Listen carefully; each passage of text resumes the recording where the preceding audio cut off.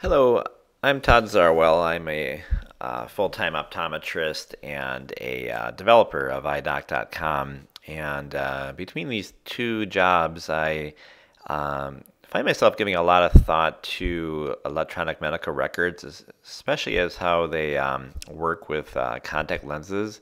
And I'd have to say that I'm always a little dissatisfied with how they work. I just think there's potential for them to be so much better. So I thought since I have um, the unique ability or the unique perspective of being an optometrist and programmer that I'd make a little mock-up of how I think electronic medical records should work as they relate to contacts. So this is what I came up with. It largely uses a lot of the engines that I've built for iDoc, and I just put a interface on it that works like a electronic medical records. So first of all, one thing that I find is that since I work in plus cylinder, I sometimes have difficulty working with contacts. I like working in plus cylinder, and when I have a new refraction, I like to compare it to my old refraction, so I like having it recorded in plus cylinder. But when I go to order contacts, I tend to mentally convert my refraction into a minus cell format, and I'm pretty good at doing that, but sometimes I make mistakes, particularly when converting the axis. I seem to be off by 90 degrees every once in a while, which can be troublesome.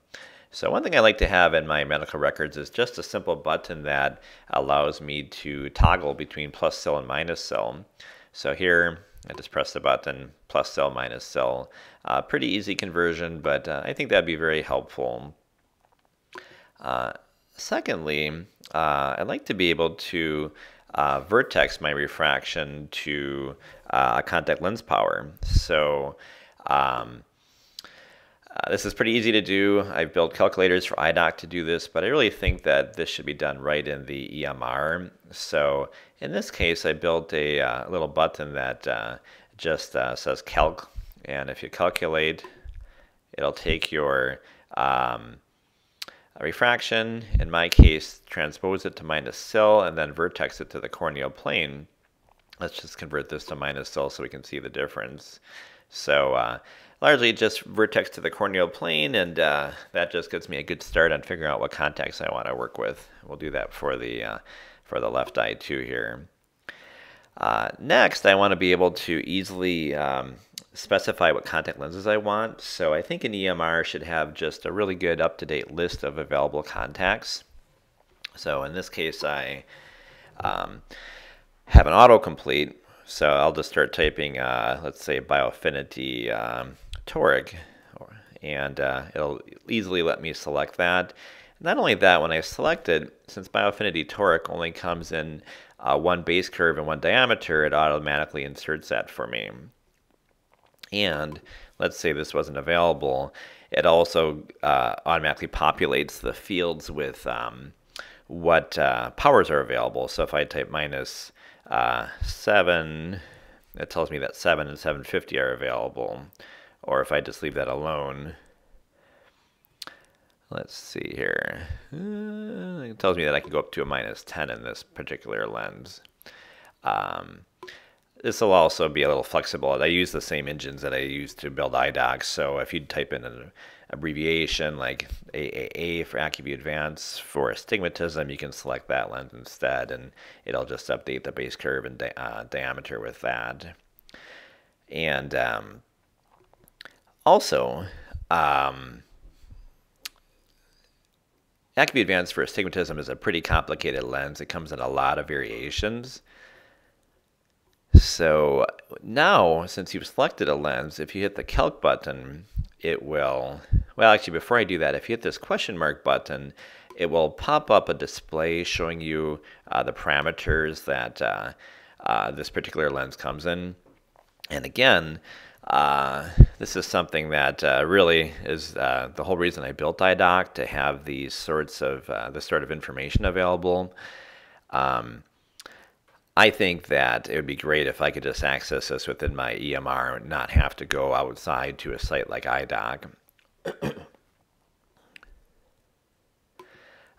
Now, when you hit the calc button, it will not only transpose and vertex this prescription, the refraction, but when you hit it, it will look at the lens that you have selected and find the closest available lenses. In this case, we're looking at high minus high cylinder lens at an oblique axis, and there really aren't a lot of great options in the Acuvue Advanced for Astigmatism lens, but it gives you several options, and it also gives you a sense of what VA you might get. Of course, this isn't a guarantee. There's a lot of issues that might come into play here, but this is a proposed potential VA just based on how much of the refractive error will be corrected, assuming that the lens rotates perfectly. So if you can go to here and just choose a lens, and it'll just blow in the one that you chose. Lastly, I think that, as we saw, this particular lens is a pretty complicated lens. It comes in a lot of different variations. I think that the EMR should be able to tell you when you've inserted a combination of parameters that's incorrect. So for example, if I say I want this cylinder power to be a minus 275, when I do that, this little red exclamation mark pops up telling you that there's a problem with that. And when you see that there's a problem, you can click the question mark again, look at the parameters, and say, oh, wait a minute, this particular lens doesn't come in at 275 cylinder power. And it's just a way to alert you to the fact that a lens that you're inserting in there may not exist, and you better double check the parameters. So that's my little mock-up, and I hope you like it. Obviously, it's pretty crude and isn't very pretty, but I hope it gives you a sense of what I'm thinking. I'd love to hear what you have to say too, so if you get a chance, shoot me an email, or I don't have any commenting on my blog, but perhaps we can have a conversation on one of the social media groups, Opcom List, or one of the Facebook groups, or Google+. And I've made an API that has a lot of hooks into iDoc to do all these sorts of things, so the front-end interface was not very complicated, so I think it's something that any web-based EMR could do relatively easily. So if you get a chance to talk to your EMR vendor, ask them if someday they could try to implement some of these features. I think they'd make our lives all a lot easier when we're busy in practice and seeing patients, and it'd be nice not to have to flip out of our EMR and do searching in external websites. So, all right. Well, thanks for your attention. Goodbye.